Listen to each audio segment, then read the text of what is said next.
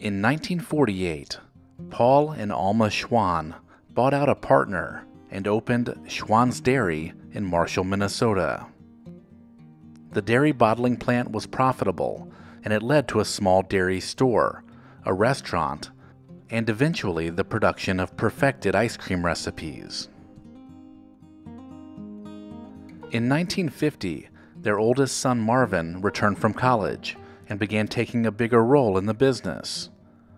Over the course of the next couple years, Marvin began to notice the high ice cream prices of neighboring towns and the trend of people buying their own freezers. He decided that home delivery would be beneficial to these rural families.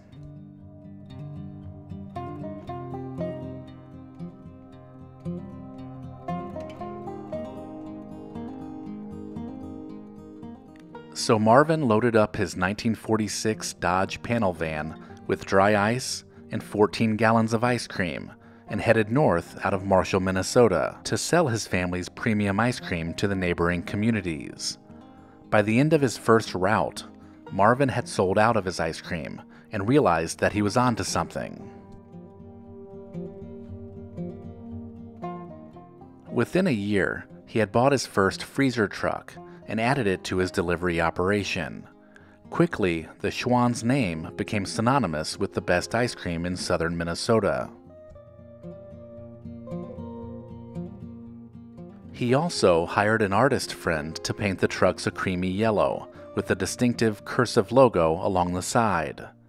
The trucks were now selling 120 gallons of ice cream per day in round, returnable ice cream containers, and the courteous assistance of the drivers helped to attract a very loyal customer base. In 1956, SCHWAN's expanded with a new distribution depot in the southeast portion of Minnesota and a freezer warehouse located in the central region. The very next year, the Redwood River, which ran through Marshall, began to flood due to melting snow and spring rains. The flood severely damaged equipment and halted operations for 4 days at SCHWAN's Dairy. A federal disaster loan allowed the business to recover, which it did rapidly under Marvin's leadership, who was now the company's general manager. In 1957, SCHWAN's trucks began to carry products that were not made of dairy. A juice concentrate named Vitasun was the first drink that was carried, but it wouldn't be the last. Throughout the 1960s, SCHWAN's began to acquire other food products to sell. By the time that sandwiches, fish, and frozen pizza were added, the yellow trucks could be found in 8 states, with revenues topping $5 million. With the rising popularity of frozen pizza, sales of pizza were fast approaching those of ice cream, so SCHWAN's needed a company that could handle their production. They found their company by running an ad in the Wall Street Journal with a simple headline, "Wanted, Frozen Pizza Manufacturer." The ad led to the purchase of Tony's Pizza, which had a large plant in Salina, Kansas. The pizza acquisition proved a resounding success and fueled much of the company's growth during the 1970s, despite heavy competition. On February 23, 1974, tragedy struck when their dairy plant in Marshall was destroyed by a fire. After considering a move to South Dakota, SCHWAN's decided to reinvest in the city of Marshall, which employed 25% of the town. During the rebuild, the company also addressed the high cost of gas during the mid-1970s by converting all of their vehicles over to propane fuel. During the 1970s, SCHWAN's became more than just a frozen food delivery company. With a food service division, they began supplying products to schools and other venues. In 1976, they also introduced a new pizza, Red Baron.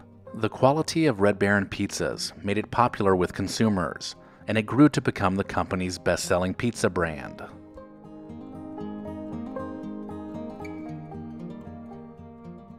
In an effort to market Red Baron pizzas, a squadron of World War II-era biplanes served as ambassadors for the brand.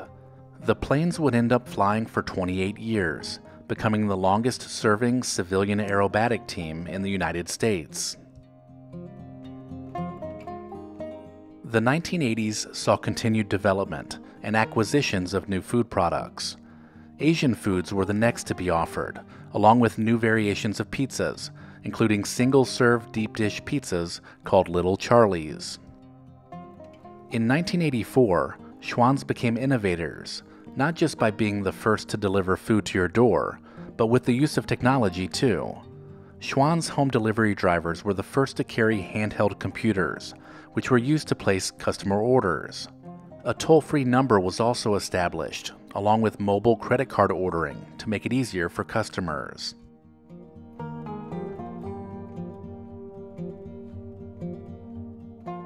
On May 9, 1993, Marvin SCHWAN, the company's founder, died from a heart attack at the age of 64. SCHWAN's employees were stunned at the news. Newspapers throughout the country carried Marvin's obituary. Some newspapers even labeled him the Emperor of Ice Cream. His brother Alfred took over as the company president. Marvin SCHWAN built his company into a multi-billion-dollar success story. Not only was SCHWAN's one of the first food delivery companies, but their products are also scattered all throughout our grocery stores. Red Baron, Freshetta, Tony's, Mrs. Smith's, and Pagoda are just a few of the many brands we may not have known were from SCHWAN's. The global company that remained rooted in small-town culture remained a family-run business up until 2019. Following the death of Alfred SCHWAN in 2011, the company continued to grow globally and would eventually be sold to a South Korean company called CJ Foods. In an effort to keep a portion of the company in the family, the home delivery division was spun off as an independent company, of which the SCHWAN family still owns 100%. Maybe you are sitting at home right now, waiting for a visit from the SCHWAN's truck. While you wait, let me know in the comments your memories of the food company that started the home delivery craze.